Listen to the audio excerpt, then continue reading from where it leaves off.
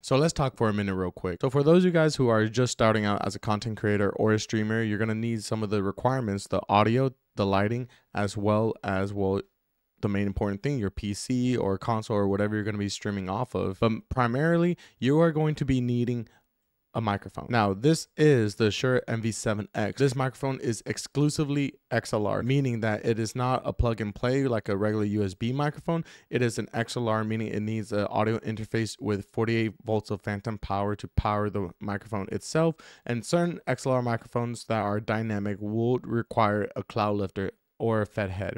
These two are essentially what gives the microphone that extra gain, that extra power that it needs to sound, well, to sound better. Now, I'm not saying for you guys to go out there and buy a bunch of high-end microphones. Like, granted, this is essentially the miniature version of the Shure SM7B, the most popular microphone that you will be seeing in podcasts and live streamings and even on YouTube as content creators. But with each microphone, you also got to understand it's not going to be the right one for you. It might be the right one for somebody else, but it's not the right one for you, because with different microphones, there's also different voices, meaning that each microphone will make you sound a specific way. Prime example will be the Rode Pod mic. The Rode Pod mic I love. I love the aesthetics, I love the build, and I love the audio quality. Now, with the audio quality of the Rode Pod mic, however, it gives me the podcast voice, meaning it emphasizes a lot on the lows and the mids, not too much on the highs. So in having a microphone that close to you, obviously your audio is going to be picking up a lot more.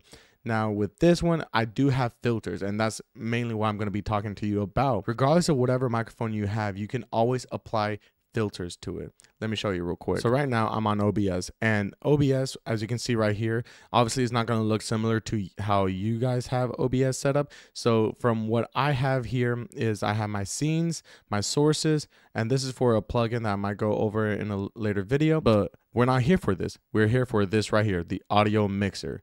And if you don't see it there, then you could go to docs and then click on audio mixer. Now, as you can see right here, I have two audio playing, one for the Rode Pod mic and the other for the Shure MV7X. I had to name it because I kept getting mixed up with both things. So I'm gonna go ahead and turn off all the filters in a second. So this is how the Shure MV7X sounds. It sounds very quiet. It sounds very not pleasant. I think I used that sentence right. It doesn't sound pleasant. It feels as if I have to speak directly into the microphone, and you don't want that. You want to have a little bit of space in between your voice and your microphone. So I'm about to show you. So this settings I'm about to show you is essentially specifically for the MV7X. I've been looking at videos on YouTube for like the good settings and then base my adjustments through there. But there's not that many videos out there for this microphone, which is weird. So I'm about to be the first. Now, with this being said, we're going to go into the filters. If you don't know how to get to the filters, so you go right here where you see your microphone being played. You're going to click the three dots, and then you're going to click on filters. Then it's going to bring up this window where audio filters. Obviously, you're not going to have these either. So you're going to hit the plus, and you're just going to follow along as I go. So we're going to start off with the gain. And right now, it sounds like I need a boost the gain, because right now my audio is between -25 and -20 decibels, which is good. You want to be in the green, but being in the yellow, like anything lower than -15 is still pretty good. So we're going to turn on the gain. Now I sound a lot louder now, and I'm not close to the microphone. I'm still in the same position as I was before. Now obviously you can tweak it to your liking. Originally I had it at 6 decibels, and this is how it sounded. I thought, for me, rewatching the video, that it was still too loud, so I had to tweak it. And it's gonna be hard because you can't monitor the filters as you're activating it. You have to record and then rewatch the playback video and then go back and then tweak it some more. It's a tedious process, and you got to do that with every single settings, but I'm here to show you these settings, and then you can go from there to make it easier on you guys. So now that we have the gain enabled, we're going to go to the noise suppression. Now you're going to be having the speaks and the RN noise, and then the Nvidia. I just went onto Nvidia. I'm going to provide the link in the description below where you can download the video as well as the audio graphics with your graphics card. Now I personally stick with the RN noise just because I love how it sounds and I love how it doesn't pick up that much of a background audio. You can also use a noise gate, but I like it simple. I don't like things complex.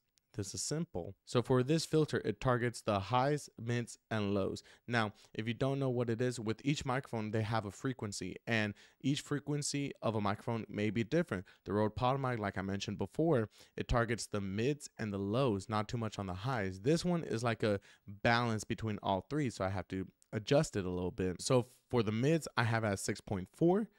For the highs, I have 7.3, and then for the lows, I have 5.7. Now I'm gonna go ahead and enable it, and boom, simple as that. Now you have crystal clear audio that's loud without hurting the ears of your viewers.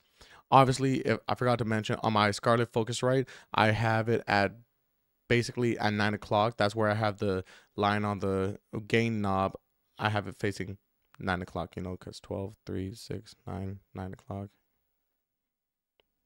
Don't judge me. Now, you could also take it a step forward and add more customization. I'm going to provide a link in the description, a video, and a link to download this plugin. So this is called the VST plugin. Now, I'm not going to turn it on so you guys can hear, but essentially once you install it and you open up OBS to set everything up, you can go on and hit open plugin interface, and you can copy these settings. These are basically from the preset right here.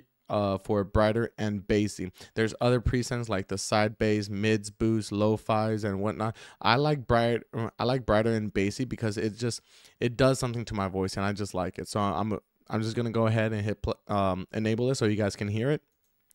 So now this is how my audio sounds with the gain, noise suppression, 3-band equalizer, and the VS2 plugin. Let me know how it sounds. All right, so we are now back. So like I mentioned before, the VST2 plugin it's a good way to get more gain to your microphone, but if you don't need it, you don't need to use it. With those three settings I mentioned before, the gain, noise suppression, as well as the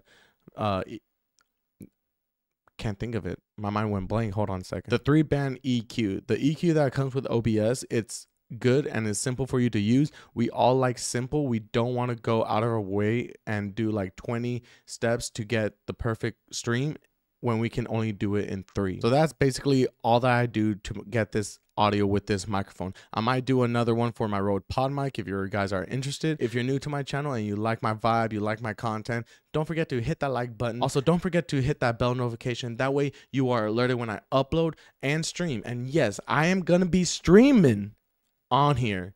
That's right. I'm gonna be streaming on this channel a lot more. And with that being said, I hope you guys enjoy and take it easy, everyone. Bye-bye.